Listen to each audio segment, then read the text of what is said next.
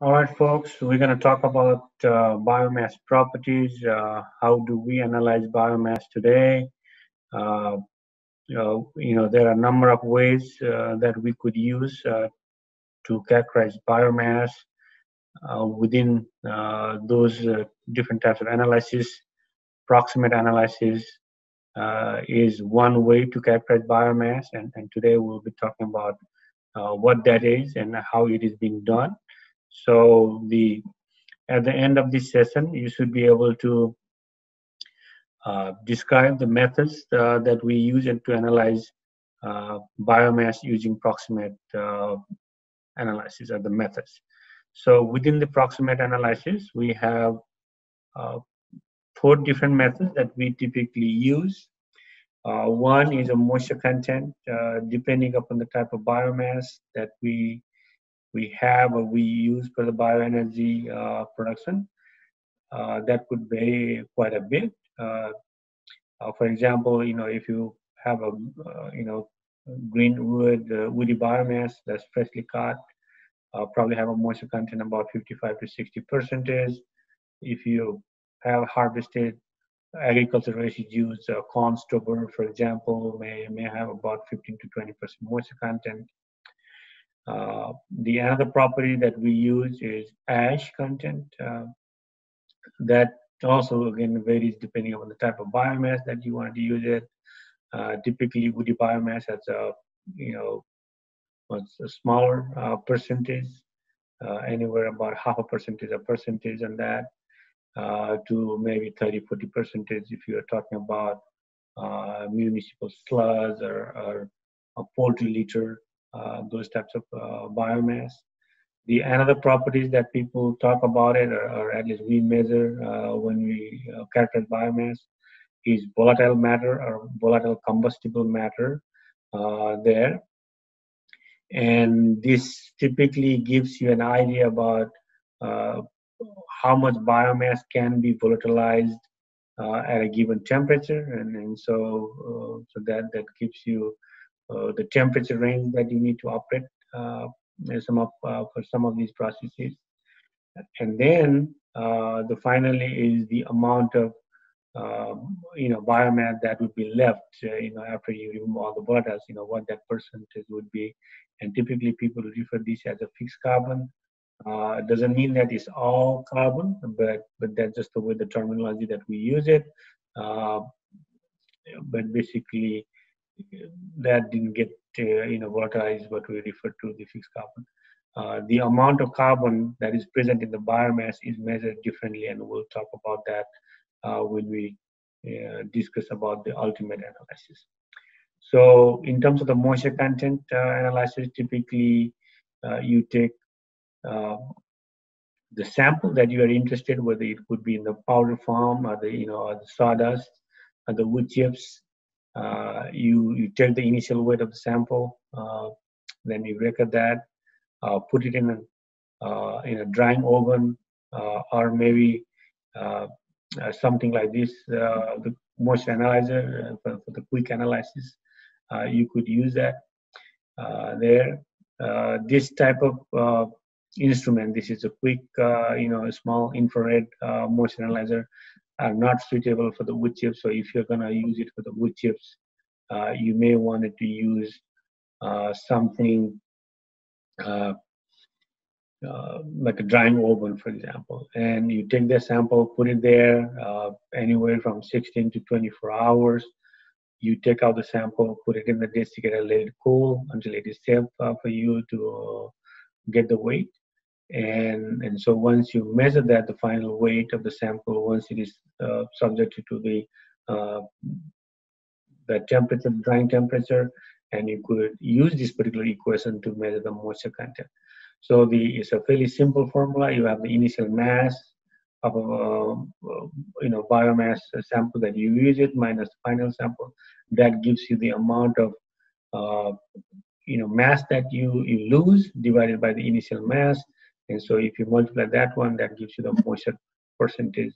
And typically, if you use this particular equation, we refer that as a moisture content on a weight basis, because this M sub I that you're using is a weight biomass, and so if you were to use that M sub F instead of M sub I, that would be the dry basis.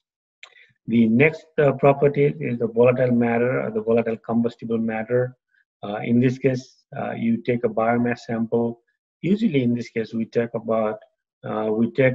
dry sample that is, already dried. You don't have any moisture content, and so you take the sample, put it in a furnace that is set at anywhere from 950 plus minus 20 degrees centigrade.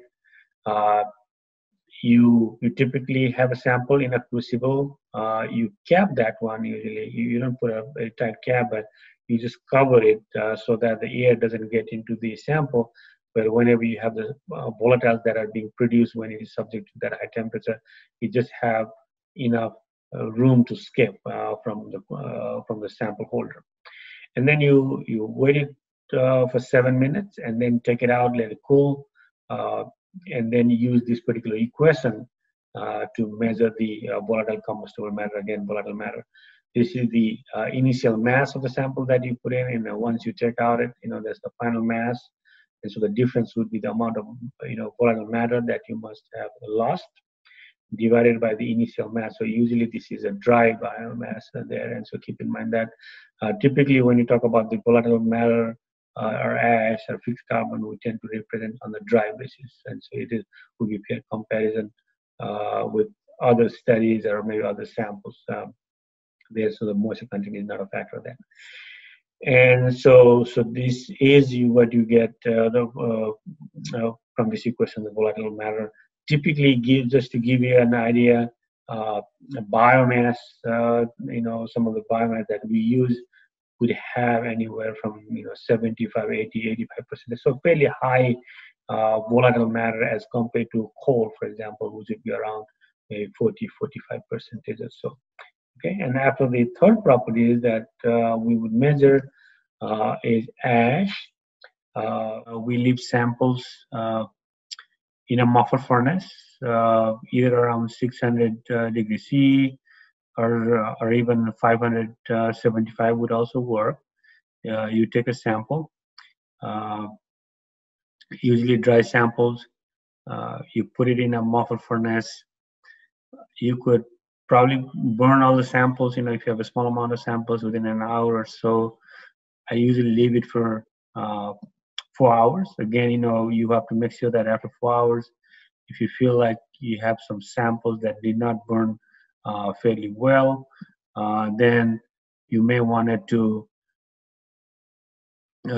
maybe give an extra an hour or so so that you have all the samples are burned and converted into ash.